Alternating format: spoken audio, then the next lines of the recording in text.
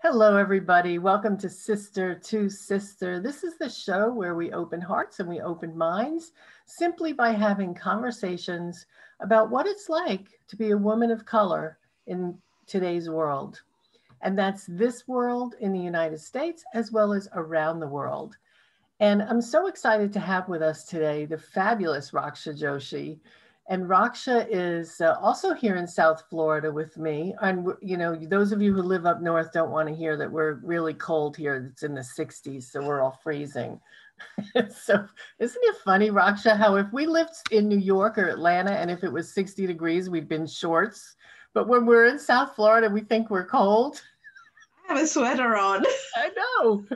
I think it's because we have the humidity is 70%, and I think that's what it is. But regardless, I'm so glad that you're here today and that you're going to be spending time with us a little bit, sharing your info. Let me go ahead and share a little bit about you. First of all, I was surprised to hear that you were born in Uganda, right? Because like every white person, so I'm a white person. I know I look a little black and white today on my screen, but I heard your accent, and my mind immediately goes to India.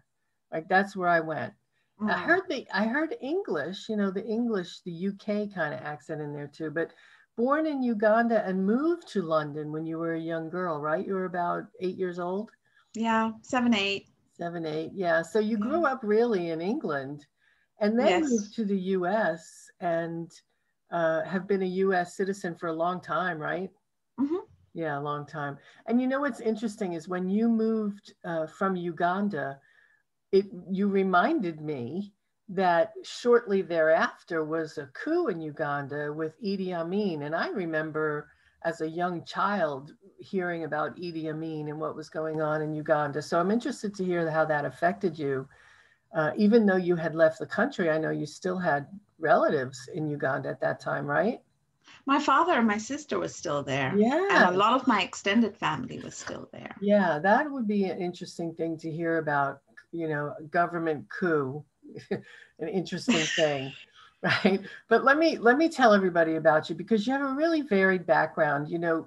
Raksha has, you're not going to believe this, but over 3 decades in the corporate world, in corporate America. And she's had pivotal roles in restructuring and developing new departments for efficiency. So, I love that because my husband calls me the efficiency expert. I'm always looking for how can I do this faster, quicker, better. She's applied those skills to build many businesses, including her own, because she has overcome multiple life transitions herself, not just the ones we've just talked about, moving from place to place, but she brings the experience and knowledge that she's developed to support entrepreneurs and individuals in creating successful lives through implementing customized processes that are unique for them. We always talk about systems is what makes a business work. Having a process that you can follow over and over again. And that's really what Raksha is a star at. Raksha, the rock star. That's how I think of her.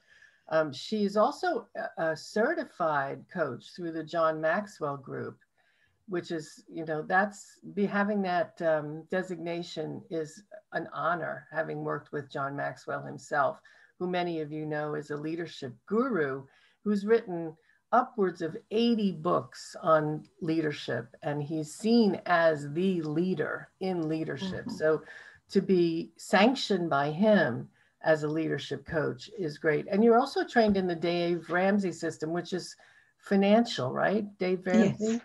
So what is Dave Ramsey, what's his specifics about? His specifics are more about staying out of debt, managing Yeah, your money, being not frugal, but aware. good. That's good. I do love about you your commitment um, to working with women in particular. That's close to my heart too. I'm an original feminist. But your clients, you focus on providing structure, organization, systems that when you implement them, make your life work seamlessly. So you're speaking my language. So thank you for being here with me today, Raksha. I so appreciate it. And let's get into the conversation. So, when we were talking about being in corporate America, you and I can relate, considering I too came out of corporate and I learned so much. Toward the end, when I was in it, I was not happy. A lot of us who Same left here. were not happy. But when I look back, I learned so much. You too? Yes, absolutely. Um, when I look back now, it's like, why didn't I get out sooner? Right. Right. Right. But it's a journey that we have to take, Yeah. and it teaches us so much. Yeah. Yeah. So to bring that out and share it with other women and empowering them to live their full life, Hmm. that's what really lights me up about what I do now. Yeah. Yeah. What was it like being in corporate? Because I bet you there's I'm again, from my own experience, I know that when we had um, people who were considered Indian, right? They look to you as the brilliant people. You know the math, you're the smart ones.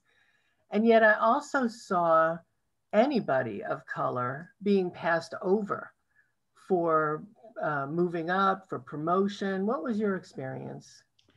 For me, it didn't set in until I was a couple of years into working.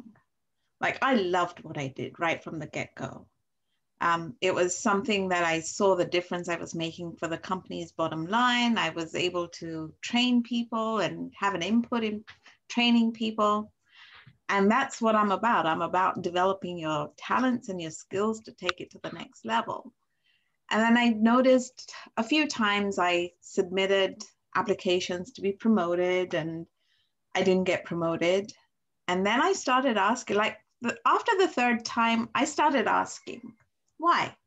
What was missing? If I'm so great and you give me all these awards, why are you not giving me that promotion? And it was the language that was used. It was never about because you're of color or you're a woman. Um, it was always about you're just this much away from what you need to do. And that was like in every realm, right? Just this much. And in the beginning, I was a novice. Like I said, I worked because that's what I wanted to do. It wasn't like I honestly didn't start working thinking, oh, I'm going to be a leader. Right. It was while I was working, I realized all the different things that I was bringing. And when these opportunities showed up, and my coworkers would say, why are you not applying for that position? It was like, I can't, I've got kids at home, I can't do the commitment. But once the kids were at an age where they could do what they needed to do, that's when I started asking why. Why? And there was never that clear cut because you're colored. Right. Well, they could Just never this, say that. They can't say that. they can't say that. And plus, I honestly, I'm a dreamer. By character, I'm a dreamer. And I want to see the good in everyone, right? So I never perceived that somebody could discriminate just because of my color, but yet value what I brought to the table. That right there. Discriminate because of your color, yet value what you brought to the table. Exactly. Yeah. So then I started asking questions. And a few times I was told, you need to let other people shine. It's not all about the glory. It doesn't have to come to you. It's people you develop. And it's like, okay, I was gullible. I believe that. I took it in. I said, oh, okay, I get to build other people. But other people were building and they were bypassing, and it was like, okay, when is it going to be my turn? And it was then that I started really looking and said, pushing myself to be good at work. But then I also started building businesses outside of work and seeing the value that I brought. But that discrimination, it really doesn't end. Mm. even when you go to banks and stuff for financing, first I used to think, oh, it's because I'm a woman, they don't trust me with their money. But it's really not. And the way I found that out was I had a colleague of mine who was applying for a loan. And as a joke, she goes, why don't we experiment and see what happens? Same stuff, same application, same information, everything to the same bank. The only difference was the names. They accepted her, they declined me. Oh, wow. Wow. And when was this? How long And ago was that, Raksha? this was like 10 years back. Wow, it's amazing that you're still experiencing within 10 years. People are going, oh, racism's so old, it doesn't affect anymore. But 10 years is not a very long time. No, and racism is so subtle, right? Especially like what happened in the summer was blatant, you know, but what happens every day in our lives is very subtle. It's built into the culture. And in some cases, people that are sitting on the other side of the table don't even themselves don't realize that it's built into the culture. So for me, it was a question of, I can't do this anymore. I just had to quit. Unfortunately, my daughter had a grandbaby, and it was my escape to say, oh, I'm leaving. Yeah. But it's everywhere, Trish. And Yeah. it's sad because it's I really started looking at it because I myself am not like that. I don't see your color, I see you. So I got to this point of why. And on it boils down to the unknown, fear of the unknown.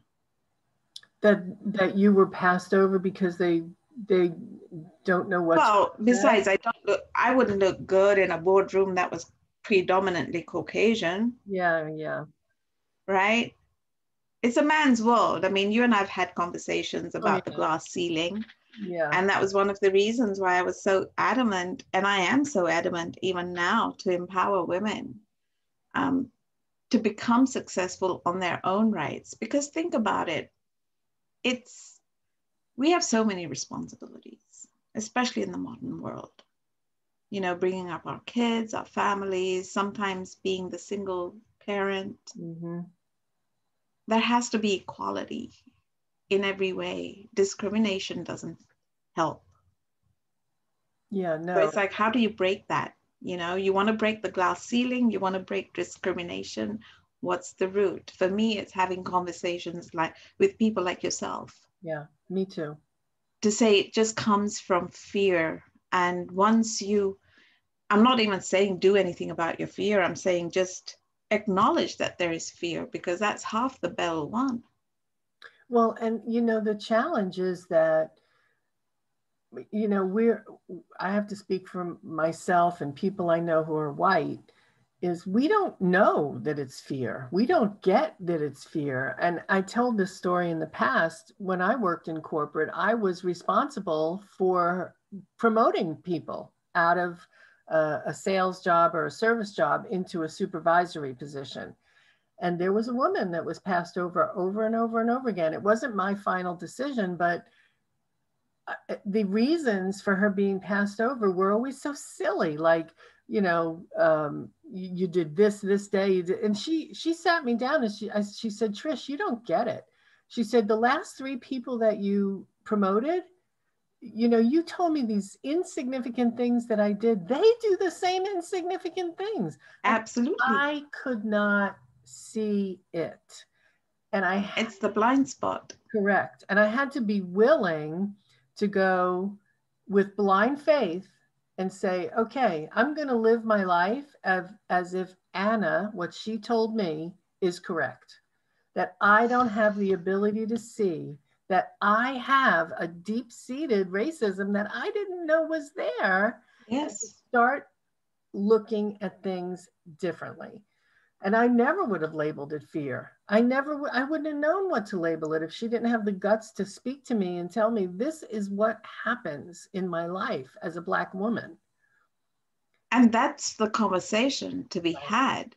It wasn't until my friend pointed out to me what was happening that even me, that was the person it was happening to, Mhm. I couldn't see it. Yeah. And her thing was always, you're so much better than this. You've got so much more that you can give to people. And it was like her opening my eyes that it was like, oh my gosh. Yeah. And I've just been looking it over as I needed to grow. I needed to grow. I needed to grow. Mhm. But it wasn't that. No, it wasn't that. And you weren't going to grow anymore until you were able to be put in a position where you could grow. Well, that was it. And then it was also the people that you had helped to, or the people that you had helped develop the skills to grow. You start noticing that when they've surpassed you, they try to keep you down. Oh, yeah. Yeah.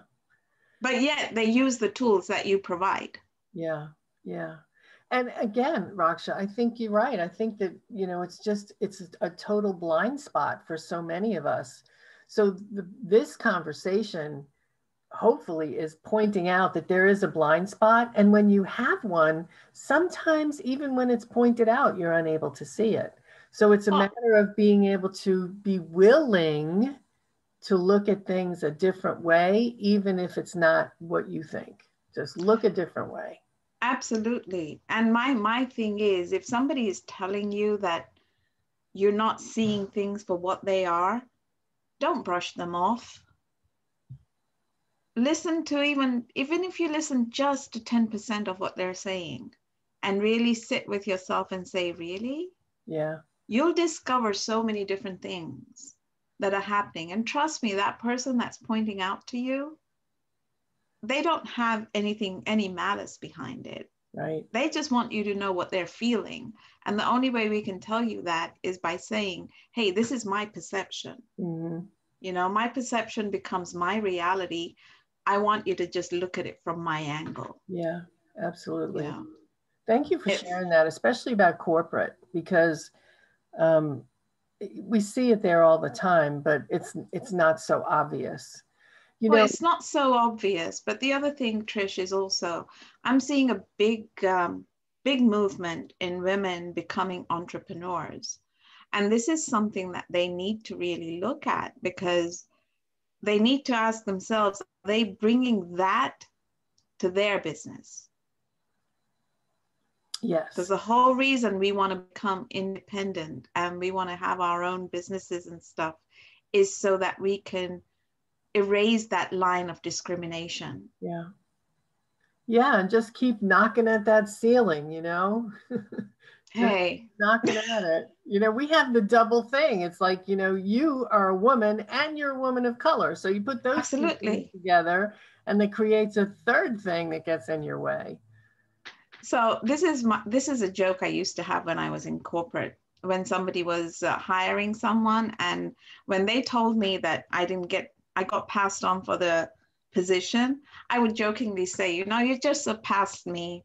You could have had the color equation taken care of, the female equation taken care of, and the age equation taken care of. I would have met 3 quotas for you. Would have been perfect. Yeah, right. Quota, quota. Yeah, check, check, check, check. Exactly. You have to laugh at it, right? You do. You do. The other thing that was really interesting about your background was the whole Uganda situation. And having lived as long as I have now, I can see how how history repeats itself. As much as we don't want it to, I see that it does. Case in point, last week at Yeah. the Capitol building. And when you were a child and you moved from Uganda to London in the late 60s, and then Idi Amin was like 3 years later, Right. there were hundreds of thousands of what, let's call them refugees, people who were leaving Uganda. Many of them stayed within Africa, but many of them left and went to England. They went to United States. It makes me recall the refugees that we're getting here. And, we hear about refugee cities and, that we're not allowed to take them in. What, if any, experience did you have, or do you remember, because you were young, when you were a child, was there any overt racism because of the refugee situation when you were young? In England, yes. Initially, there was a lot of, well, first thing is, the British were not used to having colored people around. Yes, yes. Right? Not in the amount of the influx that it created. And then the question was always about, well, why did you have to come here? And I remember our neighbors talking, and like, I spoke English, my mother didn't, so I was the person that interpreted everything. And the lady asked the question, you could have gone anywhere in the world, why did you come here? And I asked my mom that question, and she goes, because we had family already here, settling down would have been easier. Yeah. And then she goes, well, since you're here, why are you still wearing these clothes, and why you're not adapting our stuff? And I didn't even ask my mom the question. I just looked at her and I said, because this is what we're used to wearing. Oh. And that's really when when I started, this whole thing in me started building up at a very young age, because in school, my food was different than the other kids. So it was like, not curiosity, oh, what are you eating? But you know how cruel kids can be. Yes. Right? Yes. So there was that. Then there was the whole thing about, you smell. And it's like, but you smell to me too, because I don't like boiled cabbage. Right? So I've always been a rebel. And I've kind of, when you get that hard skin, yes, you develop a hard skin and you don't let people penetrate that. Yes. So now that I am where I am at the stage of life where I am, I'm doing a lot of self-discovery, and I'm realizing that I have my own prejudices too. I don't like people telling me how I am. Just because you don't want to understand, you expect us to understand, but you don't want to understand yourself. It's a two-way street. Yes. Right? And it was always like racism in London, you can see it. You can see it walking down the streets. And it all comes from insecurities. And these are not even smart people. These are dumb people, really. I look at them and it's like, guys, can you read? Just a simple question. Do you know how to read? I get really wound up when I see discrimination at that level. Mm-hmm. So even last week when this was happening, it brought up feelings I wasn't even aware I had. Mm. And it's like, I almost felt like if I had a mic or a megaphone, I would tell them, can you guys just calm down and speak like proper human beings, as opposed to somebody telling you do this, and like a blind person, you're just following them. When somebody wants you to follow them, ask them why they want you to follow them. Yes, yes. Because it's not always good. No. And that's the whole thing about immigration and people coming here as well. I love how you pointed out the whole you smell thing. I mean, that's the reality of it for someone who's coming into the US who's different. People are, I mean, it doesn't matter if you're 8 years old or 80 years old. The difference might be if you're 8, you're going to say it out loud. If you're 80, you're not. But we're all, people who have been socialized as white and this is my country. Why are you coming here? Why'd you have to choose this place? Why didn't you go where there are people like you? Well, Well, unfortunately, my answer to that was the British decided to rule the world. right. Now they gave us access to the world. Yeah, you were a Commonwealth, right? Yes. Yes. So you could So emigrate. they gave us the choice Yeah. to go. Yeah. It's such an And interesting thing.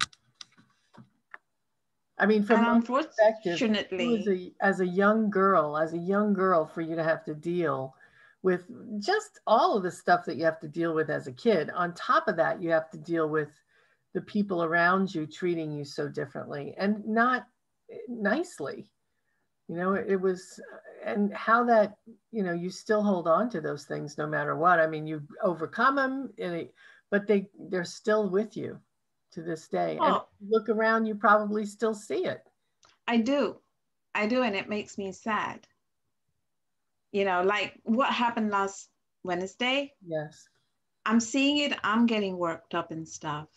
And I was speaking to an uncle of mine who's much older, who lived the Idi Amin thing. And he just kind of shook his head and he goes, you know what? I can't do this again. Mm, So in his mind, he's already created that he's going to have to deal with this. yeah. And it was like, you don't have to deal with it. You've got other people that can hold you. But just those words to come out of his mouth to say, I can't do this again. Because think about it, when we left, or not when I left, but when my father left Uganda, when my uncles and aunts left Uganda, they were literally one suitcase. They were not allowed to take any of their assets.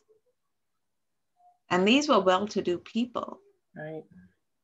And then to come into a strange place, rebuild yourself, have the discrimination of the people having this, the common mass people who didn't understand why what was happening, having the feeling of you're there to take their jobs when you're not Right. really.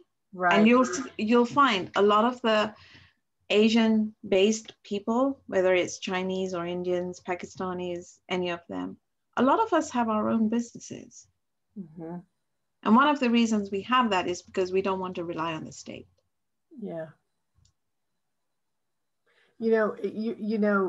As you're talking about the events of last week, and depending on when you're watching this, we're talking about January 6th at the Capitol building in the US. And, for me, I grew up here, and for most of us, we're looking at it as, some insurgents taking over. But for those who come from places like Uganda, Cuba, right, Somalia, those, for them, it's a whole different experience because your uncle went down the road of, oh, here I go again. I have to pack a bag and leave and find somewhere else to take myself and my family. So it's a whole different experience. And this conversation has raised that level of awareness for me that it never even occurred to me until we had this conversation. So thank you for that, Raksha. Thank you for sharing everything that you've experienced. And I know that's not even close to everything, but what you've experienced and given me another blinder to know that I have blinder. I didn't think about anyone else who had experienced what your family had experienced and start looking, taking off the rose colored glasses, right? And seeing Yeah. through a different lens. And that's what you do for us is you share a way for us to look through a different lens. So Oh, thank you. I appreciate you very much for being here. Is there Thank you, anything? thank you, thank you, my Oh, friend. my pleasure. Is there anything you'd like to leave people with before we go today? Just have an open heart. Really listen. And if there is any doubt, ask the question. There is probably somebody around you that can answer that question. Mm. And with what's happening, honestly, it's not the generation that is in the workforce right now, but it's the retired generation that has seen this happen in so many countries that it brings fear to. Yeah. And there's a lot to learn from that generation of how they managed. Yes, absolutely. So talk to your grandparents. Absolutely. There's so much wealth there. Yes. It's unbelievable. There is so much encouragement, power, pride that your grandparents can give you, or even your parents. In some cases, you know, you may have older parents and you're in that area of what now? There's a lot of pressure right now with the pandemic and everything. Mm-hmm. Mm-hmm. The key is to talk with each other and to really realize that your family is the most important thing. Yes. Yes. Color surpasses everything. Yes. Yes. Yes.